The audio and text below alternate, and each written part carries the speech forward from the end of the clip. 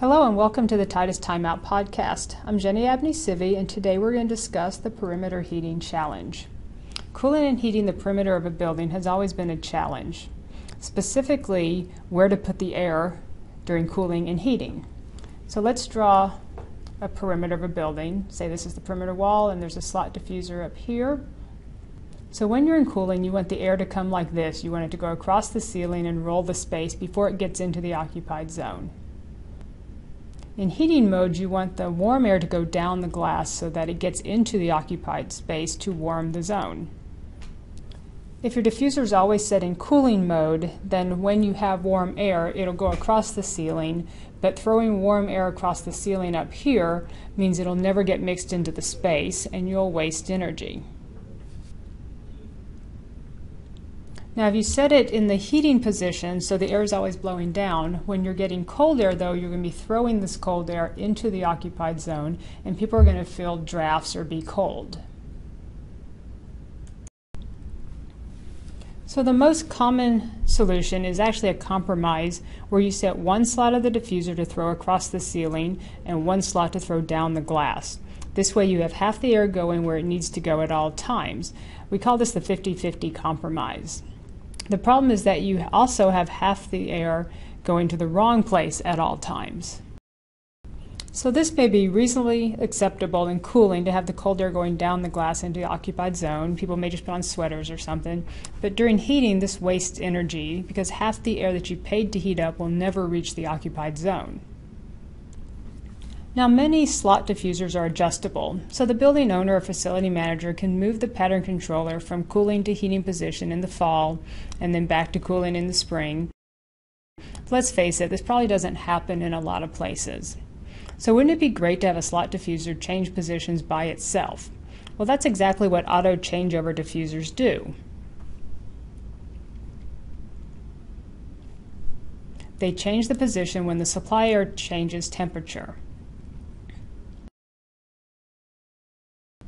Titus makes a couple auto changeover diffusers. They all do basically the same thing, which is switch the airflow pattern from cooling position to heating position when they sense a change in the supply air temperature.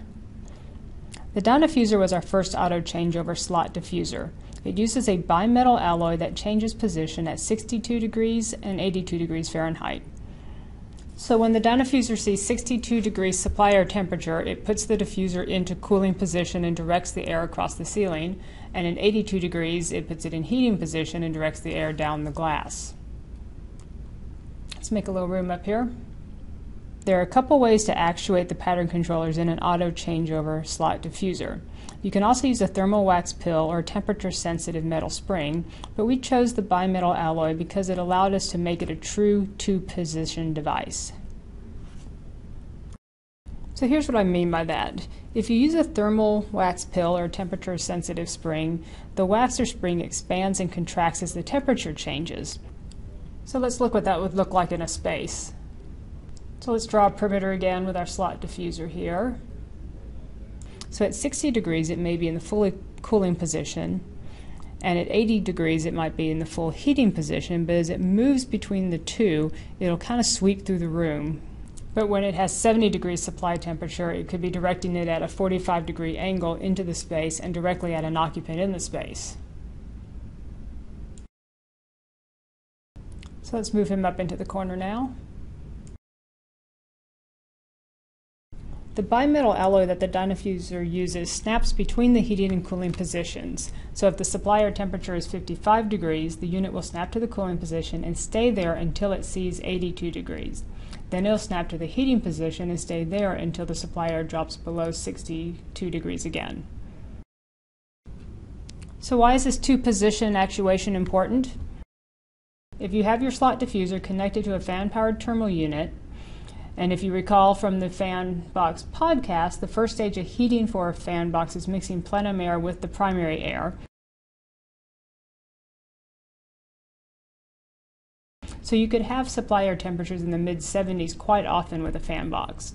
If the diffuser wasn't a two-position device, it could spend a lot of time in that middle range directing the air at a 45-degree angle into the space and towards the occupant.